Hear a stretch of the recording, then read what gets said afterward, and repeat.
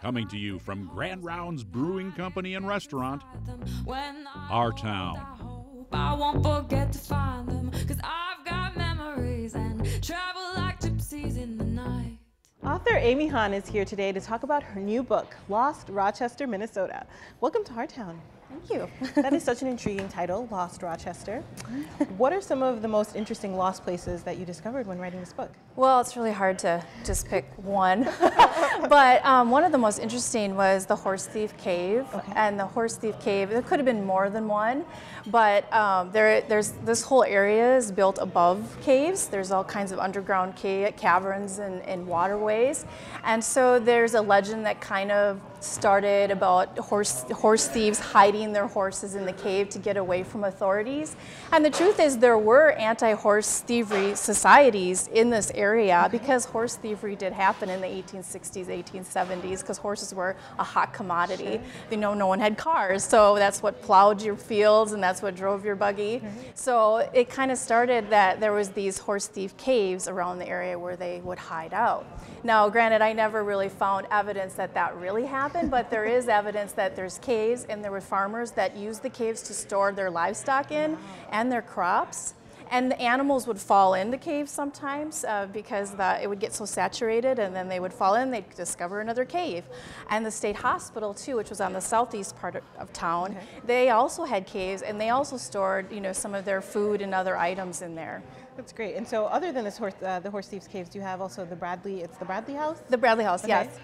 What was that? Where is that? And where was that, I guess, and what was that about? Yeah, well, the Bradley House was a stop on the Dubuque Trail, which was the mail route and stagecoach route that came through Rochester. So it operated for a good decade, from the 1860s to the 1870s when the railroad came through. And the Bradley House was kind of near 3rd Avenue Southeast and 4th Street. And the 3rd Avenue Southeast was called Dubuque Street at the time because of the Dubuque Trail. And that was the trail or stagecoach route from Dubuque, Iowa to St. Paul. So it was a very popular spot for overnight guests to stay on their route up to the cities, and sometimes they would stay here just in Rochester. Sure. So much of Rochester right now is defined by the Mayo Clinic. Yes. And so, I mean, this book is about, predates the Mayo Clinic in so many different ways. So tell us a little bit more about the Rochester before the Mayo Clinic. Paint us a picture of what that must have looked like. I mean, can we imagine it? I know, it's kind of hard to do, isn't it? Yeah. I mean, Mayo Clinic is, you know, of course, so important to this city. And it really, of course, was a main element to its growth and development. But people came here, immigrants traveled here to buy land and to build, they wanted to homestead and have farms. And they came from New England, was where the main immigrants came from. And their whole purpose was farming. This is a very rich cultural area. And before Rochester became known as the Med City, it really was the wheat basket of Minnesota. And they grew wheat mainly. And there was a whole area down here, Fillmore County, Olmsted County, all of that. So they had grist mills. You know, once they got their farms, you know, the houses built, then they get grist mills, they had started stores, they wanted education, so they started schools. So it was really an agricultural area, and that's what pulled people here. Well, you seem like a fount of knowledge about the history here. What was the research process like for this book? Well, yeah, it was pretty intense. I only had about 7 months to do it all.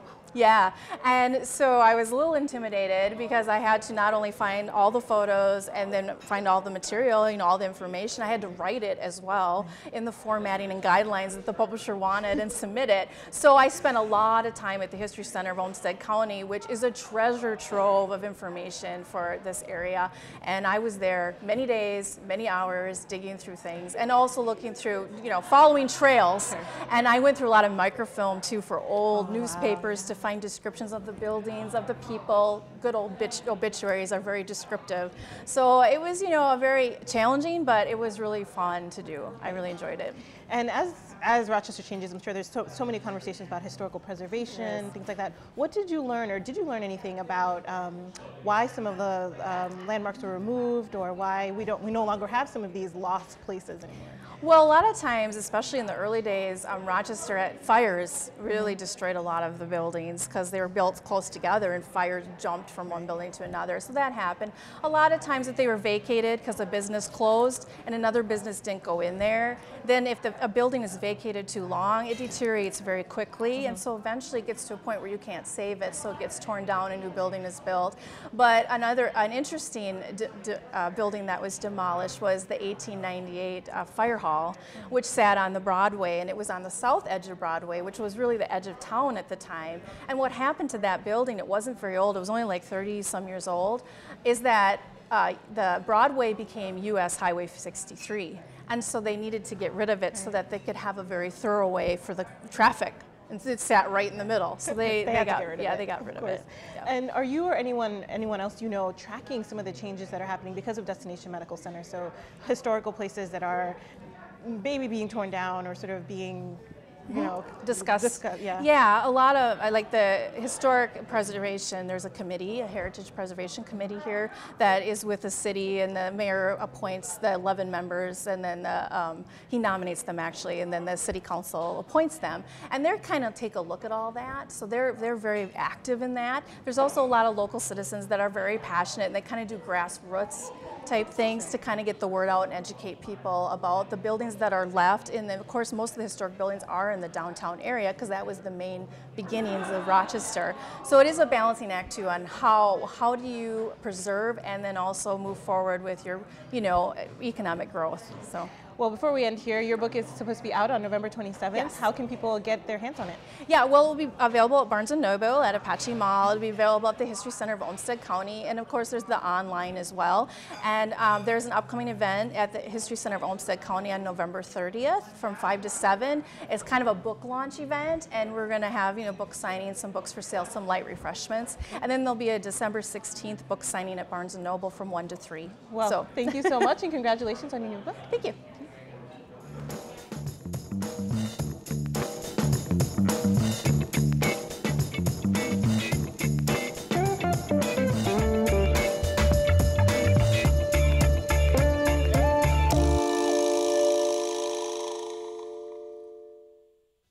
Our Town is brought to you in part by the following amazing people and organizations. The new Clements Subaru proudly partners with award-winning KSMQ Public Television. Clements Subaru of Rochester. Clements' clear value promise is to make buying a Subaru fast, fair, and simple. The Minnesota Arts and Cultural Heritage Fund and the citizens of Minnesota. And the members of KSMQ Public Television. Thank you. Hey, stay with us. More Our Town ahead. Danielle Teal and friends are doling out hugs and flowers to promote random acts of kindness. Also, we take a look back at the many incarnations of the Miracle Mile Shopping Center, and Mayo Clinic Ventures is collaborating with Minnesota private colleges in science and economics. Jim Rogers tells us all about it. Up first, though, we hear from a Rochester couple about their Vietnam War experiences in this week's Our Culture segment.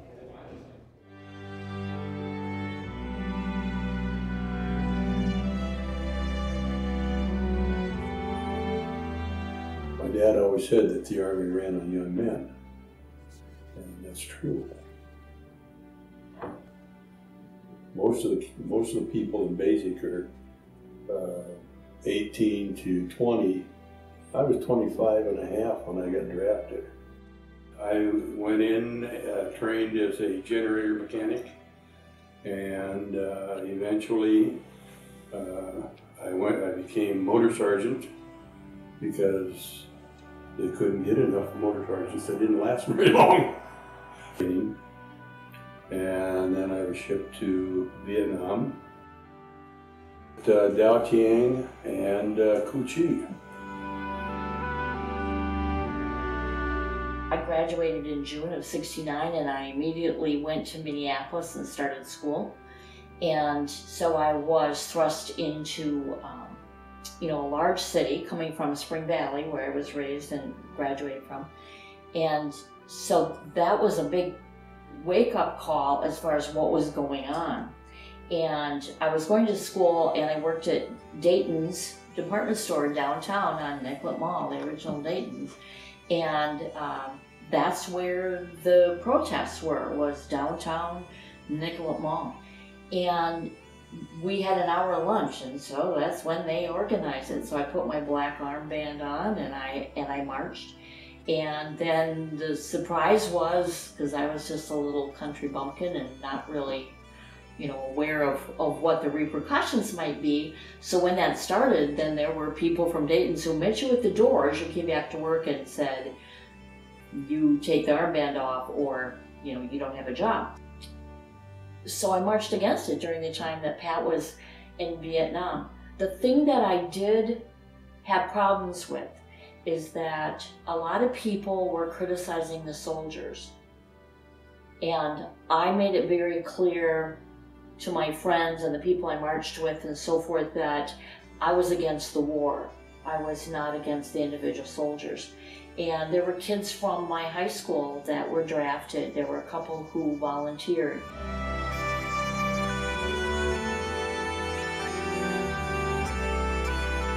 You know, when we came home, there was all the hullabaloo about the baby killers and things. I didn't get into much of that, a little bit in the airport when I touched in California. But when I came back here, that wasn't the case. But at any rate, today I wear my cap very proudly. I was there.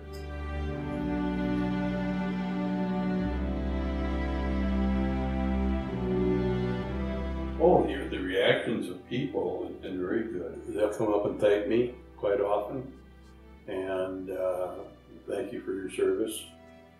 And the first time that happened, it startled me. You know, I wasn't ready for it. There's a lot different attitude now than, well, 40 years ago, 30 years ago, whatever it was. And it's a much more appreciated. People are starting to realize that, to use a cliche, freedom isn't free.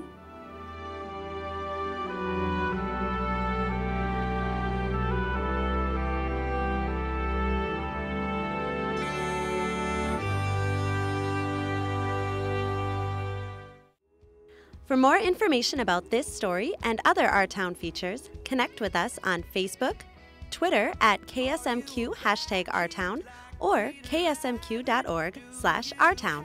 While the weather has been a little erratic lately, winter is on its way. One prominent Minnesota meteorologist has suggested we're in for a cold and snowy winter.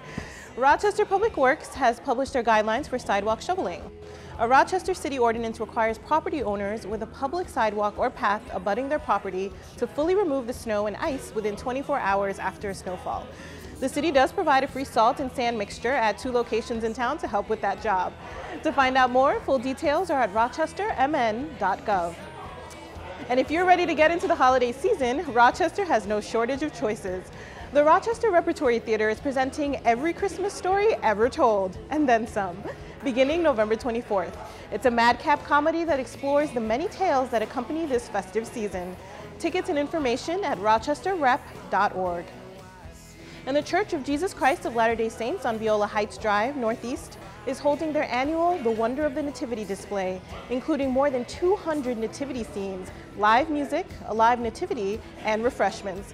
Check it out on Friday, December 1st from 5 to 9 p.m. and Saturday, December 2nd from 2 to 8:30 p.m. For a map and all the details, visit rochesternativities.org. The Rochester Pops Orchestra Winter Wonderland concert will be Sunday, December 17th, 7:30 p.m. at Bethel Lutheran Church. Christmas standards as well as pieces from the movies Home Alone, The Polar Express, and White Christmas will be featured. The orchestra will be accompanied by the newly formed Rochester Pops Chorale. More information at rochesterpops.com. And while not technically a Christmas event, the Feast, local marketplace, has been a December favorite. Farmers and food makers showcase and sell their products at the Mayo Civic Center on Saturday, December 2nd. Chef demonstrations, DIY projects, and local beer and wine tasting. Sounds pretty festive to me. Check out local-feast.org.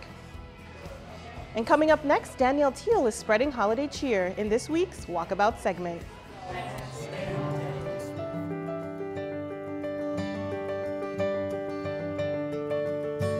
Hi, I'm Danielle Teal with Our Town Walkabout, and we're celebrating Minnesota Kindness Week. What are you doing right now?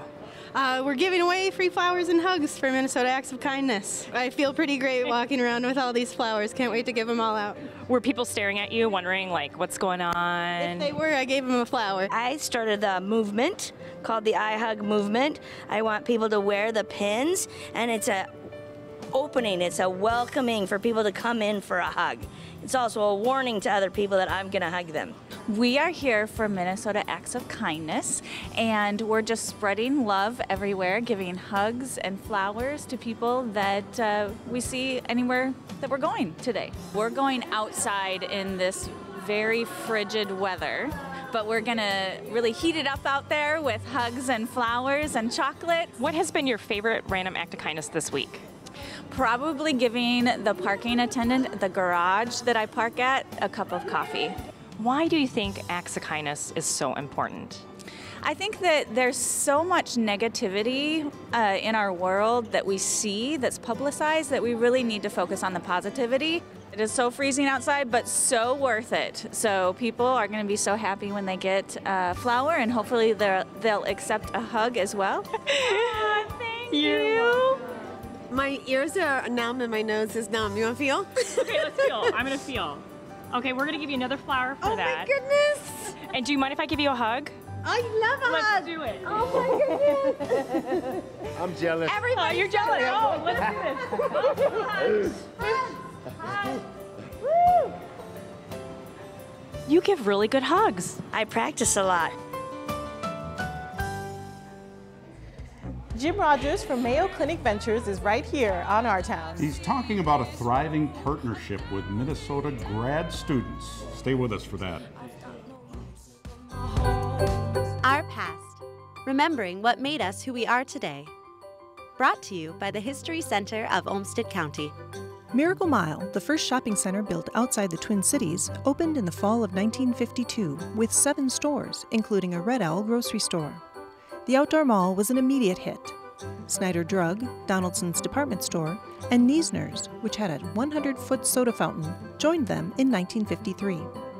Competition from Crossroads, built in 1962, and Apache Mall, built in 1969, and the removal of direct access to U.S. Highway 52 affected Miracle Mile's customer base, and it began to struggle. In February 1971, a vicious fire wiped out the south end of the mall, closing 26 businesses and causing $1.5 million in damage. It remains the city's most costly fire. A 1979 expansion project hoped to revitalize the mall, adding 10,000 square feet. A $2 million facelift was finished in 2007. Currently, Miracle Mile is once again undergoing a makeover with a $35 million apartment and retail project under construction on the mall's south end. I count gates and numbers, then play the guessing game. It's just the place that changes, the rest is still. And welcome back to Grand Rounds. In its 11th year, the Mayo Innovation Scholars program has really become a win-win for Mayo Clinic Ventures and Minnesota students. Here to tell us more is Jim Rogers, chair of Mayo Clinic Ventures. Welcome to Our Town. Thank you. So Mayo Clinic Ventures, can you tell us a little bit about what that program is? Sure. So Mayo Clinic Ventures is the group that's responsible within Mayo Clinic to take all the good ideas that are being generated within Mayo, funded by the research efforts and ideas that clinicians are coming up with and allied health staff, everybody, and try to commercialize those inventions and ideas for the benefit of the healthcare system and for patients. Revenue that's generated then goes back to Mayo Clinic to continue to feed Mayo Clinic's clinical practice and its research and education programs.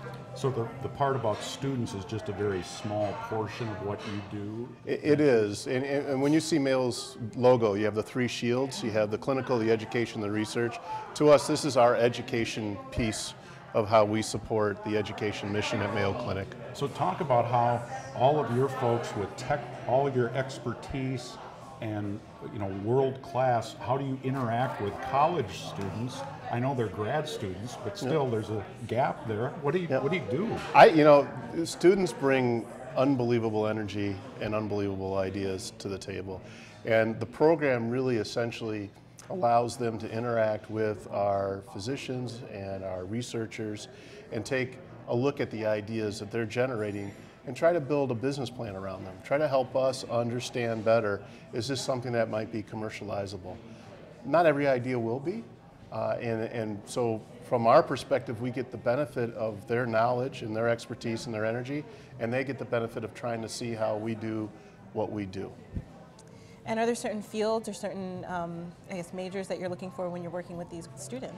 Not really. Okay. And in fact, if you look at, for example, my department, we have people who are pure, if you will, business backgrounds, and we have people who came up through the scientific ranks. So we could have someone who has a graduate degree in science, and we teach them all about business, and we have people who come in with a great business knowledge, and we teach them everything we can about medicine. And it's just a great mix of people. Same thing for the students. We're not looking for any one particular area. We just want people who are interested, who want to learn, and want to be part of this process. Do they come up with ideas beyond our research paper? I mean, do the students come up with an idea that actually makes it to market with a Mayo brand on it? Quite potentially. Now, the students, we're not asking them necessarily to come up with the idea per se. They're starting with an idea that's already been brought to them for analysis, but they absolutely add to it. There's no question. And some of those ideas actually do make it to the market. And can you talk a little bit about that analysis process and how it sort of comes, how students determine if this is a viable medical concept? What does that look like? Sure. So what we have to look at it's really challenging. It's challenging for everybody when you're in this type of business. You have to look at a lot. You got to kiss a lot of frogs before you find your prince. And so the bottom line is you're looking at ideas that on their face may be very interesting and high potential, but for example, they may not have any data behind them yet.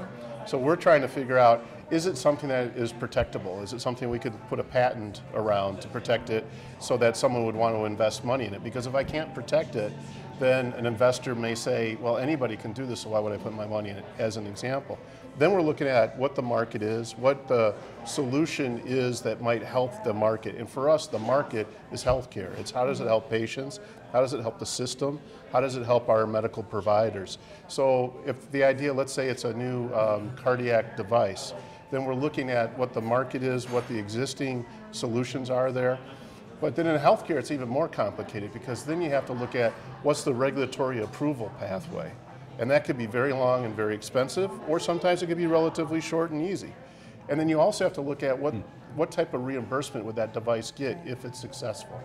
And because reimbursement rates are set, for example, by the government in certain circumstances, that will dictate what kind of market in return an investor or anybody else could get a company for the resources they have to put in to make this thing a reality. So that's the type of analysis, and that's what we're having them work on, is really try to understand that entire business picture so that people aren't looking at just one factor and say, hey, this is a great idea, this is a wonderful potential solution, and not realize that from a regulatory standpoint or a reimbursement standpoint or for some other reason, it actually won't be able to get effectively to market. I remember back being an intern in journalism school, and I got the distinct impression that, I was taking more time of them. If they just did the work themselves, they'd have saved a lot of time instead of working with this college person. But these must be pretty sharp kids. It's not really an internship, but explain that relationship. It's not really an internship. It truly is. They're taking it for credit. They're going.